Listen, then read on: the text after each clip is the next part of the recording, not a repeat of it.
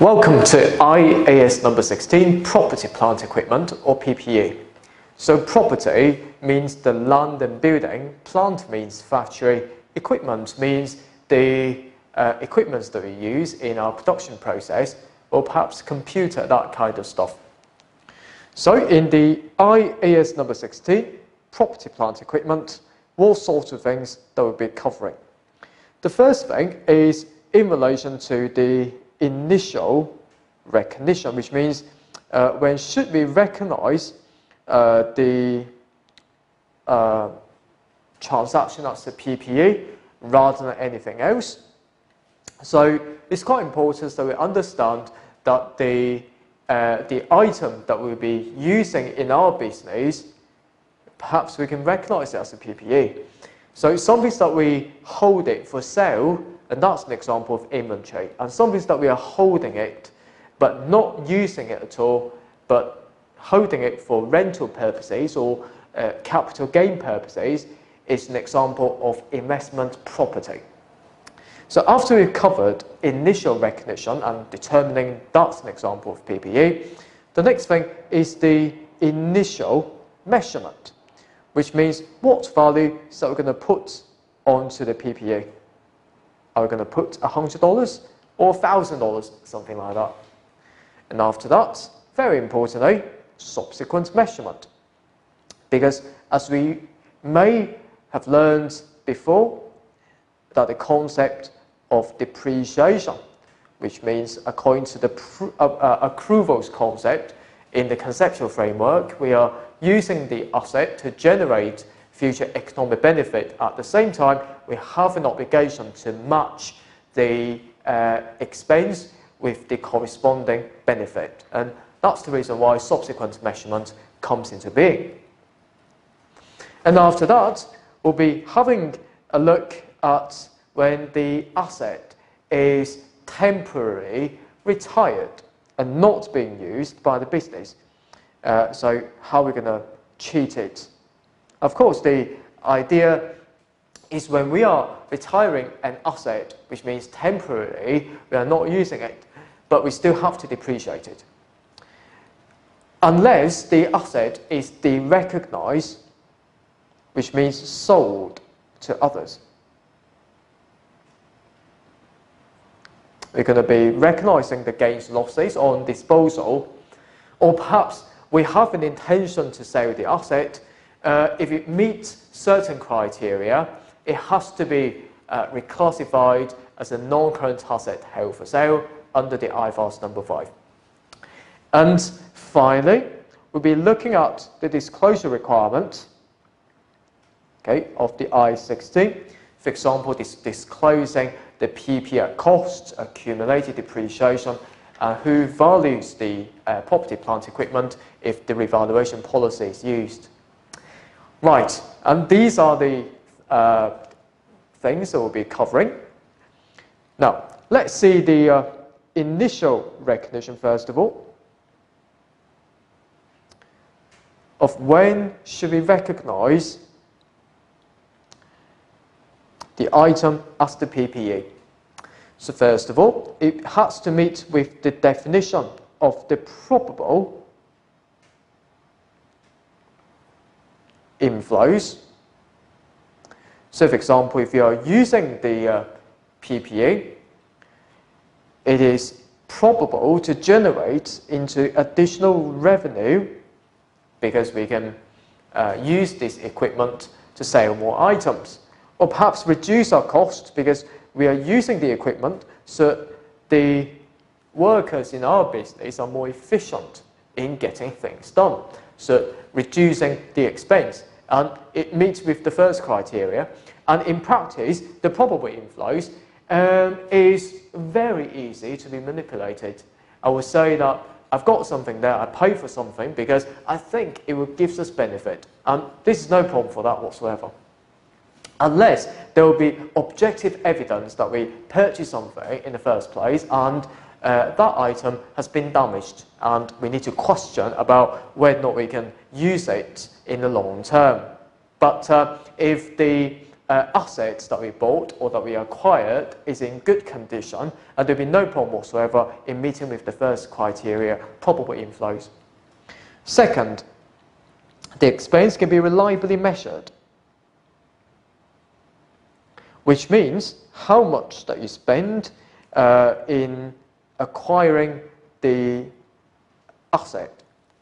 Have you spent $100, $1,000, $1 million, something like that? Can you trace this amount back to the invoice and the corresponding contract in the first place? And very importantly, in order to meet the definition of the PPE, it has to be the internal use, which means you're using it in our production process for internal use, not for sale purposes, and that's an example for PPE. If you meet with those criteria, no problem for that, you can recognise the PPE in most circumstances. But at the same time, according to the conceptual framework requirements, we also have to consider the concept of materiality. So materiality means if the item is large, we're going to recognise it as the PPE.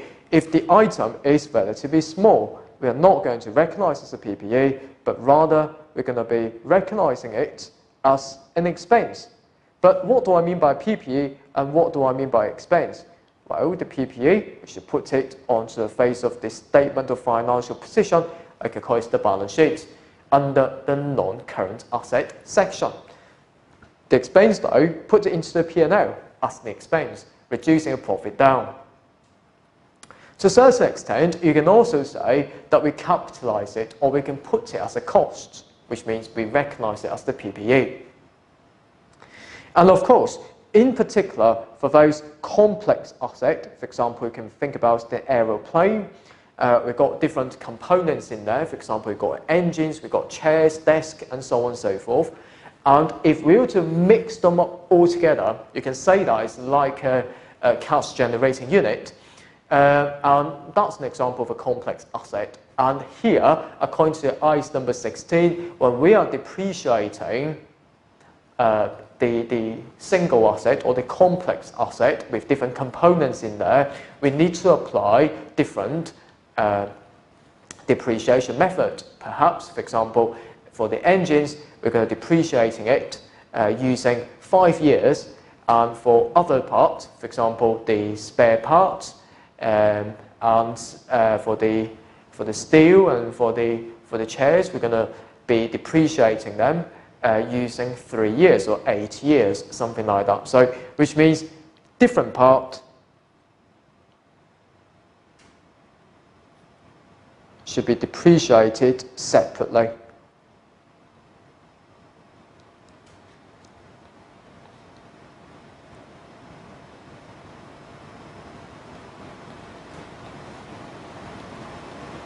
So that's a very, very important requirement in the IAS number 16, and you will see an exam standard question later on. And of course, when we are considering the initial recognition, the next thing is related to the equipment that we bought for safety and environmental reason.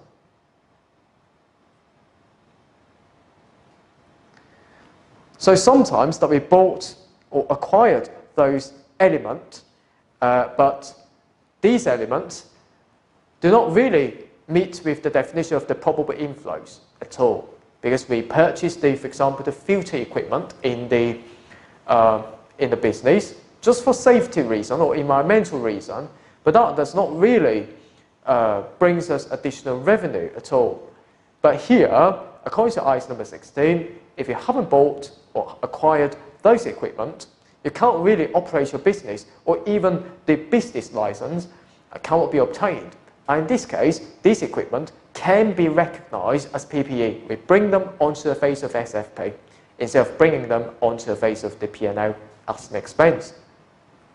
So if you're happy with the criteria listed, for example, probable inflows, reliably measured expense for internal use more than 1 year, materiality concept, And also talk about the complex asset, and also for the acquisition of safety, environmental equipment, that kind of stuff, until you gain the full marks in the exam.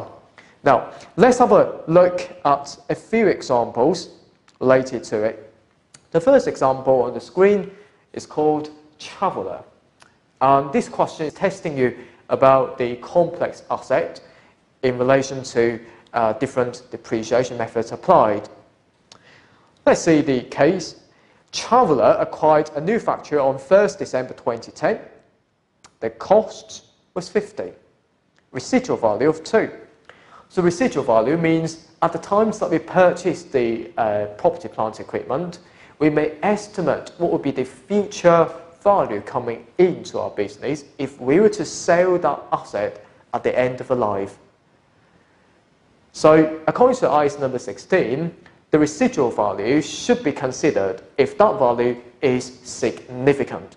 If this is not the case, we're not going to be considering the residual value when we are calculating the depreciation expense. The factory has a flat roof, okay, which is a separate asset, which needs replacing every 5 years.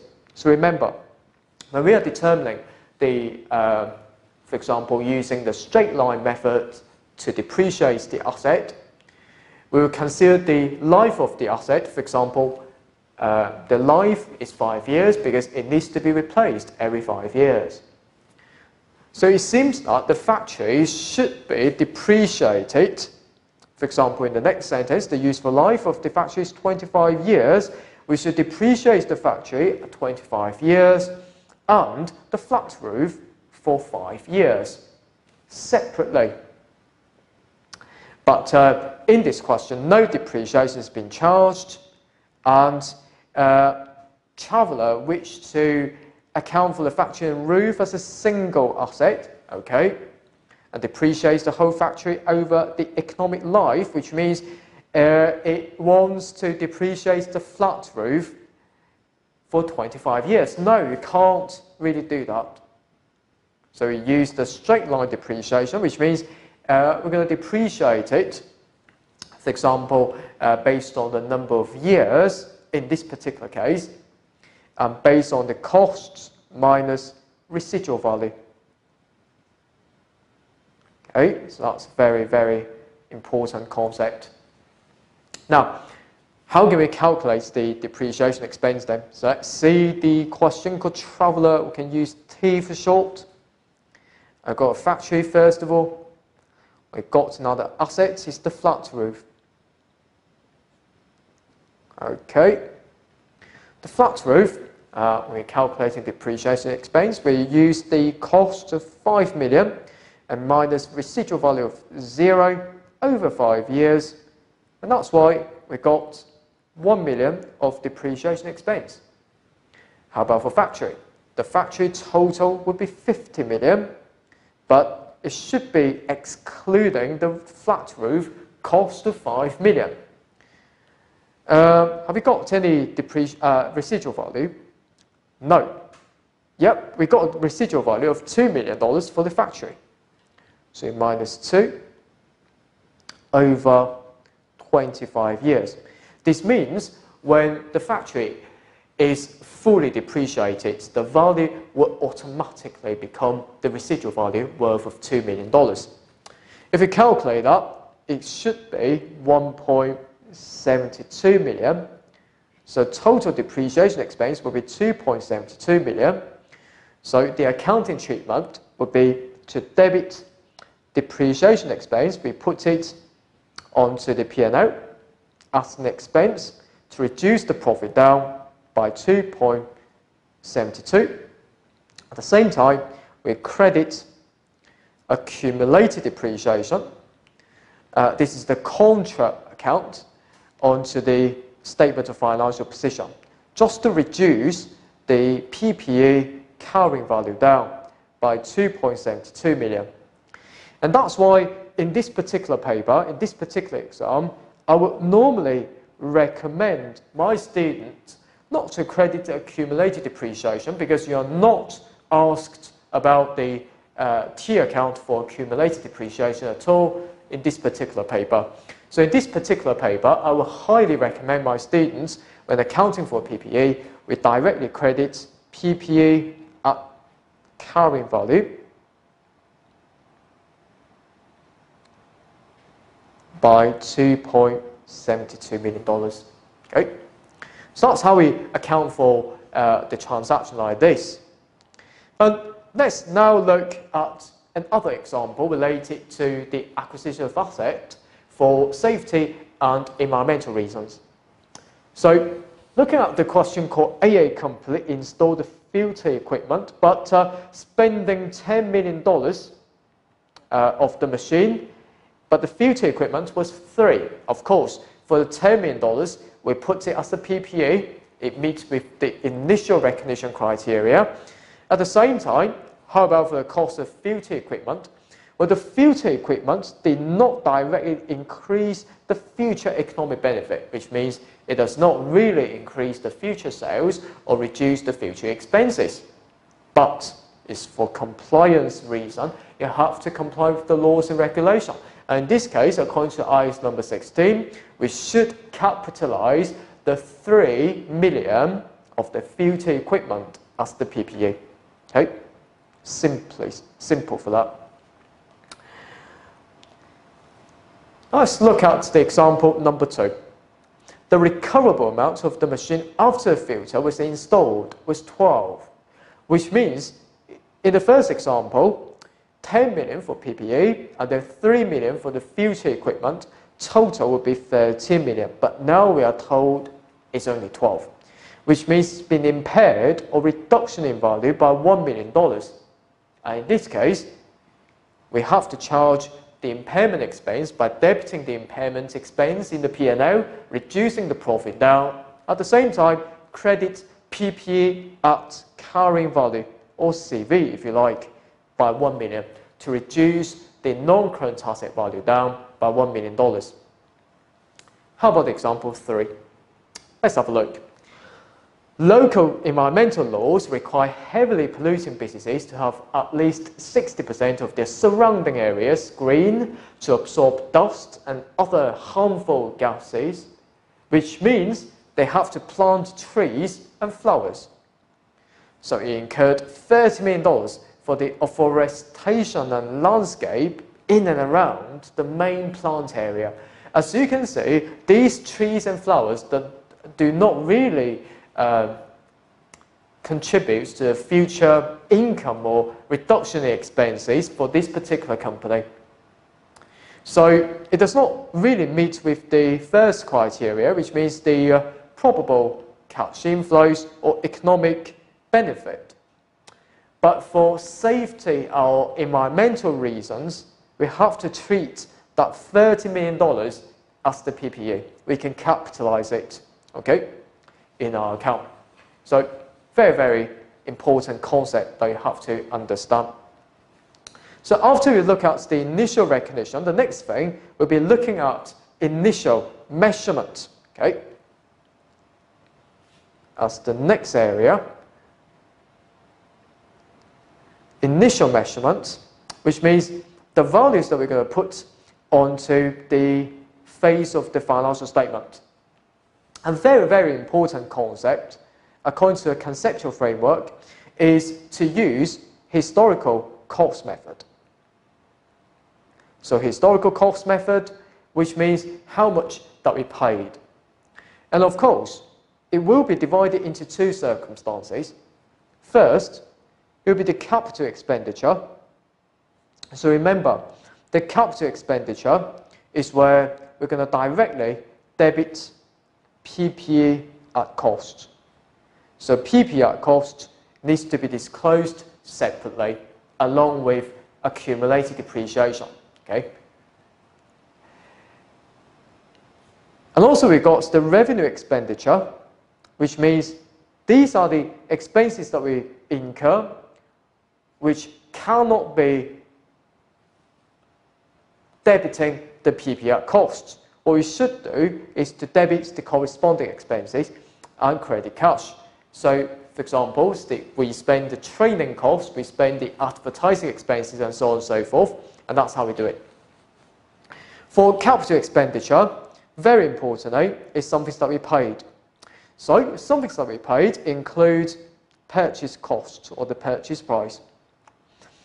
In order to purchase an item of PPE, you look at the amount charged in the invoice and in the corresponding contract.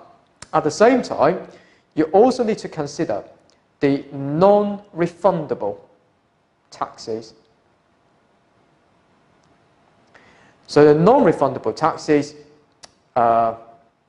we got the import duty if we were to import an item of PPE from abroad. And we pay the tax to a tax authority which can't be reclaimed.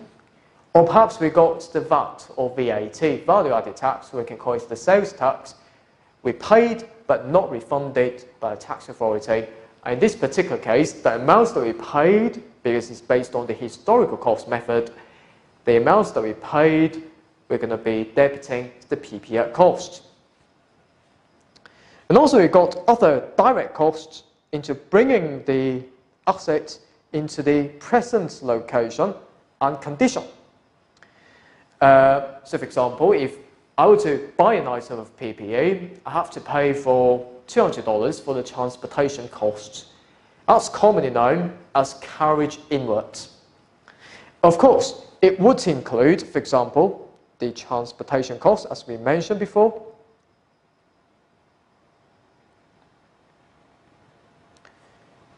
Bringing the asset into the business. At the same time, we may also have the handling costs as well. And these are the costs that we incur.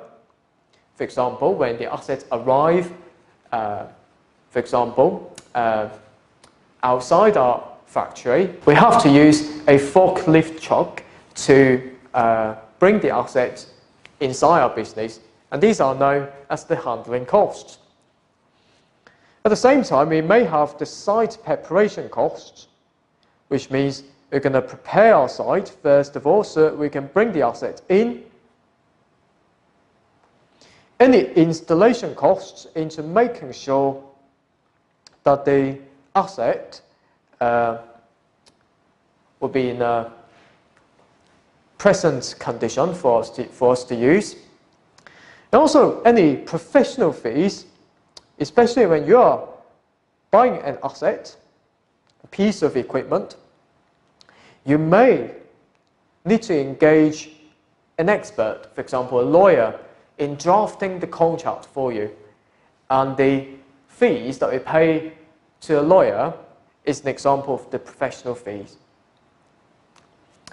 And also it got the testing costs as well. So for example, until we sign our name, receiving the asset, and we are satisfied with the asset, not returning it back to the supplier, we may test it using the equipment to produce some sort of items, or for example 10 tested products. We may incur, for example, $100 to do that, but at the same time, after we produce those items, we may sell it at a discount. So remember, if we have discount to sell those items, for example, we incurred $100 into producing those items, these are the testing costs. At the same time, we expect to sell them at $30. So the total of 70 is like the realizable value should be capitalized. Okay? So not the 30, not the 100, but the net of 70 should be capitalized. And of course, we got staff costs as well. Staff costs in relation to buying this equipment, we need another staff, we need to pay a salary, something like that. These are not training costs, but the staff costs associated directly related to the contract, related to the PPE, and we need to capitalize it. And these are examples of direct costs. And finally, we may have dismantling costs as well. So these are costs that we expect to incur at some point in the future, perhaps in 20 years' time, into removing the asset and restoring the environment, okay, in the first place. This is usually required by laws and regulation. And in this case, for example, we purchase asset now for $100. We expect that we incur $20 of this monthly cost to be incurred at some point in the future. And we have to discount it, for example, using a company's weighted average cost of capital as a discount rate of 10%, for example, 1 plus 10%, for example, in 20 years' time, so for a power of 20. And for this amount, what we should do is to debit the PP&E costs and to credit according to the IAS number 37 provision liability. And later on, at each of the reporting dates, we will unwind the expense. So, for example, if we take 20 divide into 1.1 for the power of 20, and now at the times that we acquire the asset, we will recognize of 2.98. And from 1 year onwards, we would debit the finance costs because we are unwinding it, which means we have to account for a time value of money effect by taking the 2.98 times by the discount rate of 10%, which means 0.298, and to credit to unwind to increase the provision liability up by 0.298 each and every year. Of course, we have to accumulate it and times by 10%, okay, to increase the finance costs and the associated provision liability. So these are examples of capital expenditure, but what about for revenue expenditure then? So revenue expenditure, we put into the P&L as an expense. So for example, we got the training costs. Because we are training the employees, the skills from the employees can't be taken away because the employees may leave the business or may become sick, something like that. The admin expense, the administrative expense, so for example, the staff costs related to the admin staff, the initial operating losses. So, for example, before we purchase the asset, we have to relocate our business in somewhere else. And the initial operating losses, you cannot really capitalize it. And also startup costs. Startup costs, and these are the costs in obtaining the license. And these costs should be expensed rather than being capitalized. And finally, the maintenance expense related to the asset, the repair expense related to the asset, which do not really increase its capacity. So these costs are generally known as revenue expenditure and should be expensed. So after we done with the initial measurements, which means we debit the PP&E costs, for example, 1 million, and then debit expense, let's say 0.3 million, and we credit cash. But for expense, for example, we haven't paid for that yet. We credit payables or accrued expense of 0.3 million. So now let's have a look at a few examples of putting all of these all together. First of all, test company incurred $100,000 testing expenses to test the machine to ensure it functions properly. A few samples of pots were produced during the testing phase, and the net proceeds from selling these products are $10,000. So in other words, we incurred $100,000 in the testing process, and we sold this product and getting an inflow of $10,000. The monies that we paid, or the cost, or the true costs to the test company, is only 100,000 minus 10,000, which means $90,000. According to the concept of historical cost method, we should only capitalize $90,000 as PPE. Next question, INSEE complete. So this example is related to the incidental income or expenses. So let's see. INSEE company develops a building and rents it to employees as apartment. So in most circumstances, these apartments can be recognized as PPE according to IAS number 16, okay? Because they are used by the internal employees. But the building is partly finished, and INSEE company rents parts of its space in the building to employees, incurs electricity and maintenance costs. So in other words, this building has not been finished. If that's the case then, well, we can't really recognise it as the PPE or RPPE. But this is not the point. The point is, it incurred electricity and maintenance costs. Should we capitalise these costs or should we expense them into the P&L?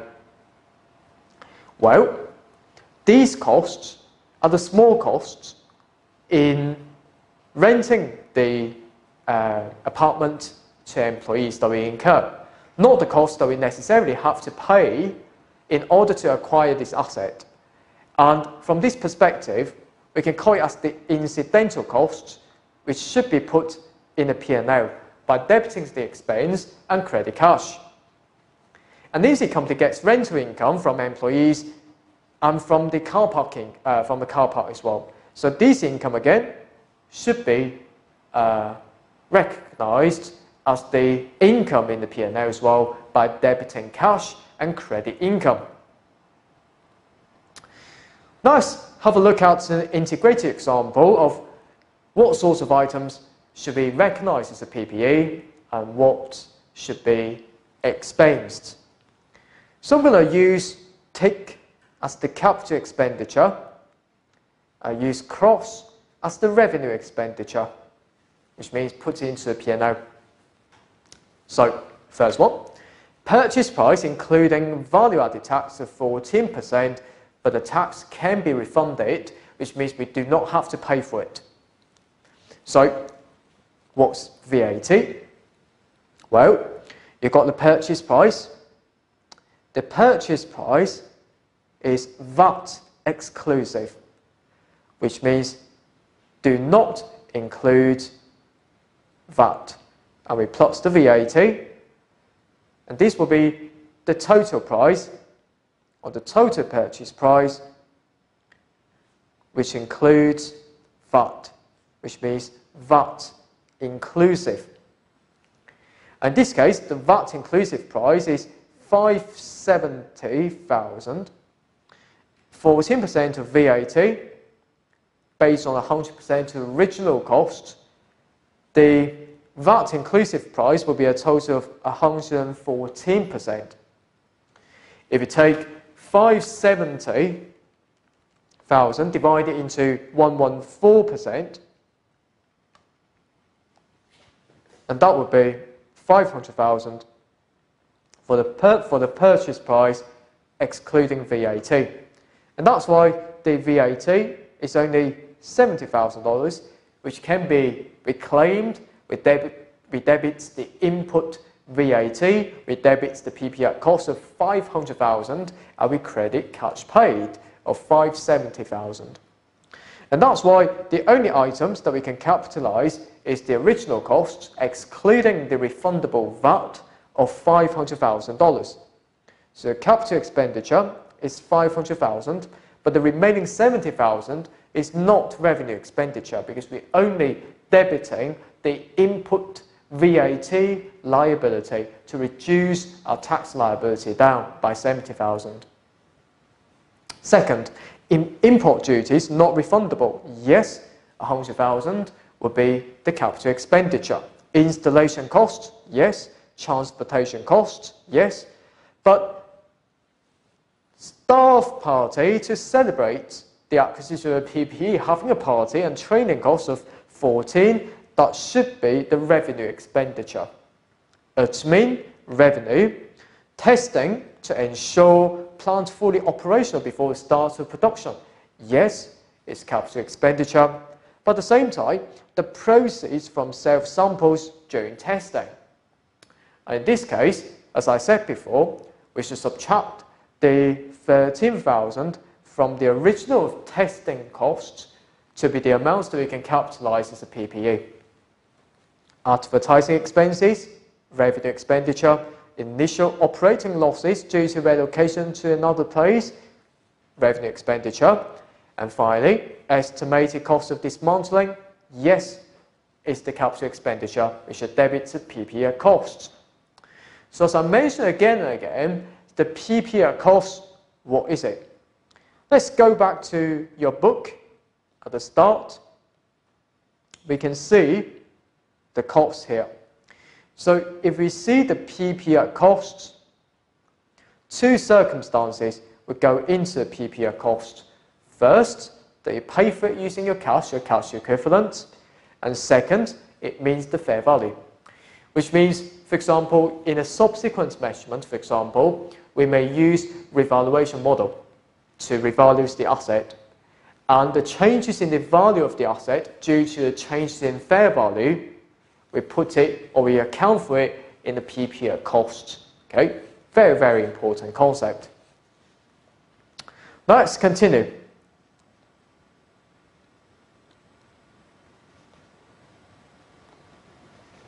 We now wish to have a go at the next thing because we finished the initial measurement and now let's have a look at subsequent measurement.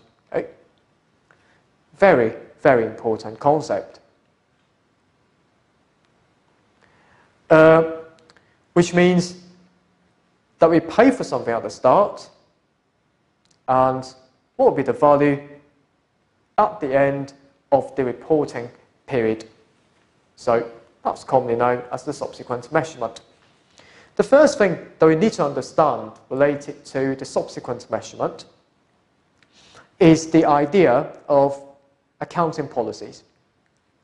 So according to the accounting policies in the IAS number 16, we can either use the cost model or the revaluation model. It's entirely up to the business to do that.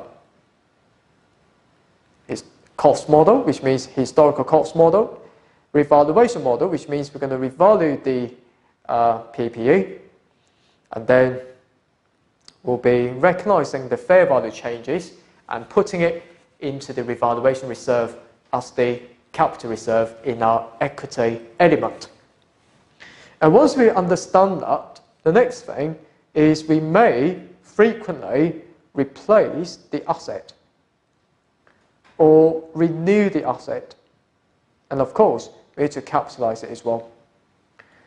And for those major inspection costs or overhaul costs that we spend, we may capitalize it as a PPE if it qualifies as the whole overhaul cost. So for example, we've got an item of PPE worth of 1 million, and now we're going to spend $600,000 as a major inspection cost.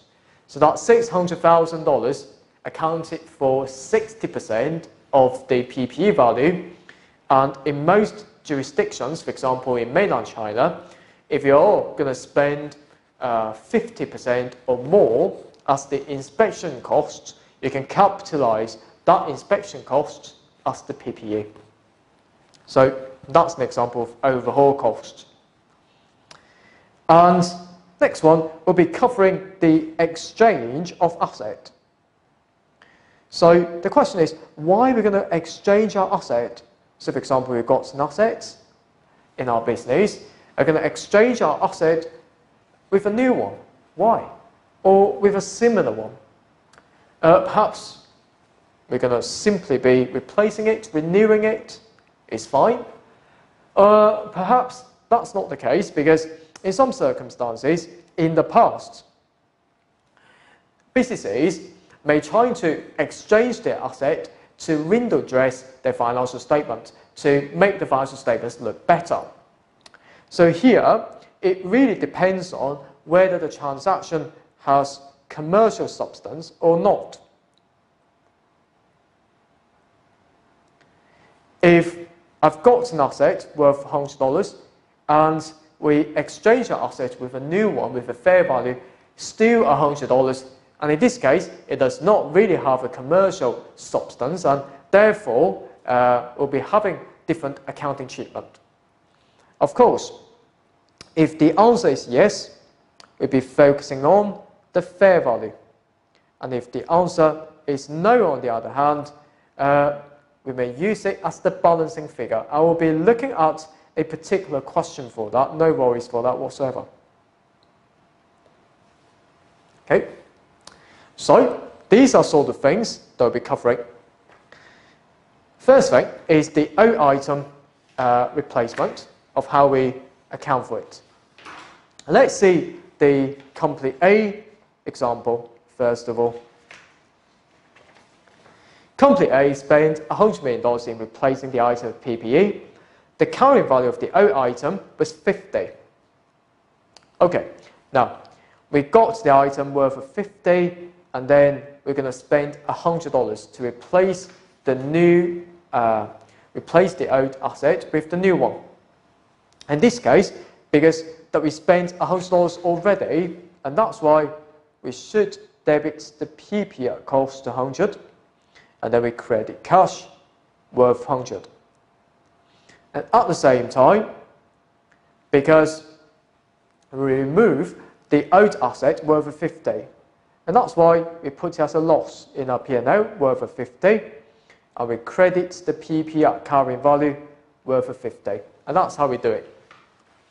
And of course, if you're accounting for the whole transaction, you cannot really credit the PP at carrying value. What you have to do is to credit PP at costs of 80 and debit accumulated depreciation of 30, which gives you the same effect of crediting the PP at carrying value. Because in our exam, no problem whatsoever, you can credit PP at carrying value, but in the real accounting practice, we shouldn't do that. Let's look at the exchange of asset first of all. Looking at the Company A example, exchange is an item of PPE. The original cost of 60, accumulated depreciation of 40, which means the carrying value at the time that it was exchanged is $20 million. The fair value of the exchange of the O item is 15, so we exchange with a new item being the fair value of $15 million. Okay then, right, which means we got something that's quite fair. The carrying value, we got a carrying value worth of 20, and we also need to pay cash of 3. We are not exchanging something that is exactly the same or identical, being the fair value of $15 million. Fair value means the value, if we put $15 million in there, and the buyer will buy it, instantly buy it. So, because we've got the asset worth of, the fair value of 15, we need to pay additional $3 million. That seems to be quite fair because we're exchanging something that we may see fit, we may value. And difference in value has commercial substance, no problem for that.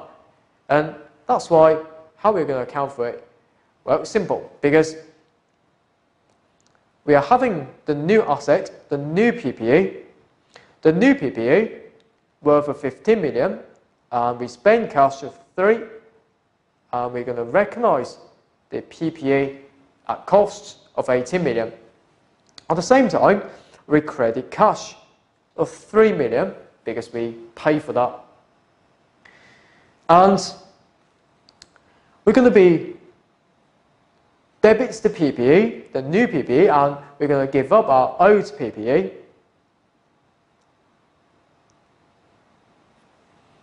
So the old PPE, we're going to recognize it at cost and accumulated depreciation, which means the carrying amount.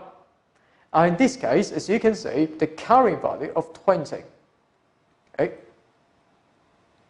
So therefore, we've got a balancing figure, we're going to recognize it as a loss on exchange of $5 million.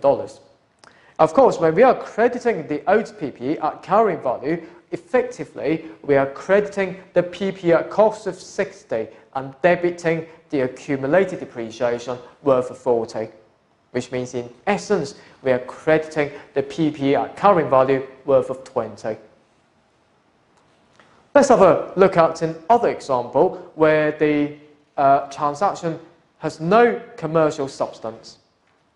Company A exchanged an item of PPE with the carrying value being 100, fair value 120, with the new PPE with the fair value of 120. Because as you can see, the fair value is 80, but we are paid 40, which means we can receive 120. We are giving up something that's worth 120 and receiving something, including the asset and cash, worth 120, which means the fair value is exactly the same. So the accounting standards states that it has no commercial substance if you are exchanging something with the exact same fair value. So if that's the case, how are we going to account for it? We receive $40 million of cash. At the same time, we're going to give up our original PPE worth of 100. And that's why we're going to put a balancing figure on this.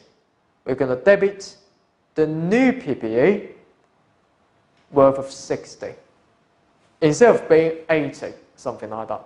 Okay, so that's how we are going to be stopping the window dressing issue that may be in place in our business.